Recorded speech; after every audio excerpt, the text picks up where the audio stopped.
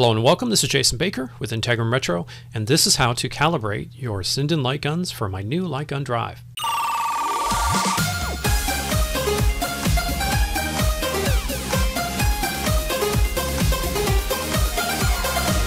Shall we play a game? The first thing you do is go ahead into the Launchbox folder and double click on Launchbox. That's going to open up Launchbox. Then you can go to the light gun calibration platform category and you're going to see two options. Now the colors don't matter, but you're essentially going to be configuring your guns independently. So you have one icon for gun 1 and one icon for gun 2. In this case, I'll show you how to calibrate one light gun. Same process for calibrating the second. So double click on the software. It takes about 3 to 5 seconds, so just give it some time. It is loading. Notice it'll pop up here in the lower corner. Let's click on that and the software is already running. Now first, click on Select Light Gun. You'll notice here that the box Selected Light Gun is empty. That's because we are going to assign this software, Gun 1, to be my blue light gun. So I'm going to select the light gun, then I'm going to click on Save. So now every time the software starts, this software is going to start the blue light gun. Now if you need to do a firmware update, or if you're curious if you should, click on Stop Software, get your light gun info, and that's going to tell you what firmware version you have. I was just recently running 1.6, so what I did is I clicked on Updated Select Firmware, it updated it, and now I'm running at 1.8. Don't forget, let's press Start again to start the software, because now we're going to do some calibration. Now let's go over to Configuration. Now what I do is the software is automatically going to download any prior calibrations. If you move the gun to a different device or TV, you may want to repeat these steps, so don't worry if there's already things filled in. So what we'll do now is we're going to calibrate this for the monitor it's on right now. This is on my desktop, it's not on my arcade cabinet, so these settings will change. So let's enable Show Rectangle, Show Process Video, and Raw Video. This is going to allow us to look at the screen. Alright, so now we're looking at the screen, and obviously I've got some background imagery that may interfere. So we're going to go ahead and turn on the border. On the right hand side of the gun, the button closest to the trigger, that will enable the border. Now if you press it multiple times, it's going to cycle between a widescreen and a 4:3. We want the widescreen in this case because it fits everything. Okay, so now what I'm looking for is I'm looking for settings that are going to accommodate this big picture here, right? So the things that I can look at, first of all, maybe if I close my window back there, or I'll just hold my gun very steady. This looks pretty good. It doesn't seem to be mixing up too much. What I can do though is go ahead and cover this with the lens with your hand. I can try my exposure settings. Let's go ahead and drop this down a little bit. I found that this is the most effective. Let's try the from -7 to -8. Click Set. Let's see. Look at the screen now. Ooh, that looks much better.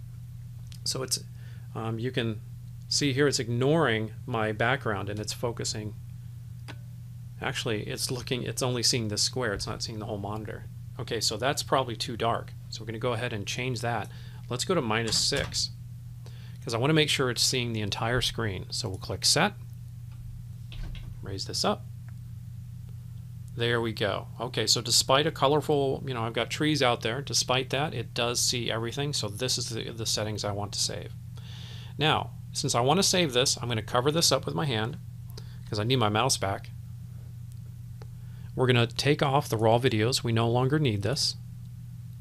And we're going to save the settings. Now these settings are saved to the software. Now what we want to do is burn this to the light gun. Alright, so notice I clicked on the burn to light gun next to the camera. We don't really want to overwrite that, so we'll cancel it. We want to burn the settings to the light gun, which it'd be nice if they labeled them differently. This should say burn settings to light gun, and this should be, burn the camera we're using. So we'll go and click on that. Okay, so now anytime the software starts, it's going to use these particular visual settings to see the border. Now the final thing is to tune where the mouse cursor is. We want some accuracy. So there's nothing you have to do here on the border section. I'll go ahead and delete this. But if you ever can't use the border, go ahead and you can click on this update here and you can use a keyboard, the Alt-B, to turn and cycle the border if your button's not working. The final step here is to go to alignment. We want to make sure that when we point at the screen, it's actually aligned with our sights. Now what you can do is point the gun at the screen. So I'm doing that now, and I'm moving the mouse cursor. There's a D-pad button on the left of the gun. Hold down the D-pad direction to the left, which is basically pointing towards the lens. Hold that down for about 3 seconds, and there you go. You'll notice that my cursor snapped to the center of the screen. Now the goal is to look down your sights and point at the arrow. And so I'm looking at the arrow, and I'm kind of happy with that. If I need to make adjustments, I can make minor adjustments here. Let's just say I want to move this up slightly. I think that looks good. I want this to be just above my crosshairs. All right. No changes to the left or right. So now what I can do is cover up the lens with my hand, and we're going to save the alignment changes. And that's it. So there's some other options. The cursor offset, I've found that this really wasn't too necessary, but if you want to correct for maybe your screen size, you can check this box and then type in the size of your television set, and it does some additional math, but I found just the normal alignment is fine. Button assignment, I'm just going to go ahead and show you this. It should be these defaults, so don't change this. So take a look or take a screenshot. And then recoil is certainly up to you. I don't have recoil on mine, and I don't have a pedal as well. And that's it. So now that you're calibrated, now we can play some games. So here I'm loading Time Crisis on Sony PlayStation 2. It's one of the few platforms where I don't inject a border automatically. So I thought this would be a great example. So what I'm going to do is press the button on the far right of my gun next to the trigger and flip on the border, and we're going to start my calibration. There we go. So that looks fantastic. And it goes all the way up, even though I've got a window up there and down. Okay, so I'm going to press the side button here. The side button is the considered the right mouse just to get through the screens, and I'm happy with that. All right, in just a moment we should be able to play. So my software, the Lightgun software, has already started up the Sinden software, which enabled this border. Recently opened on the crisis zone.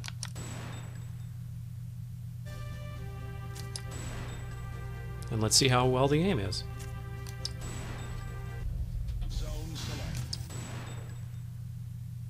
I am impressed with how close I'm actually sitting to the screen. This is probably a 35-inch widescreen monitor. And I'm just shooting at the screen to skip. Now, much like this is a pedal game, I'm going to use the button on the left of the gun, closest to the lens, to pop up and start firing.